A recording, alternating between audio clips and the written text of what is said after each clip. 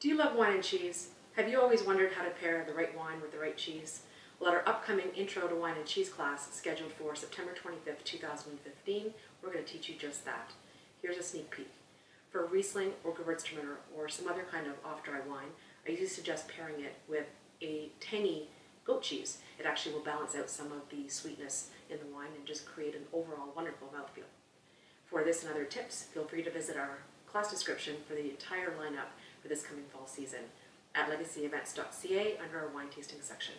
And don't forget, we book private parties for groups of 8 or more. Looking forward to sharing the bottle with you soon. Cheers.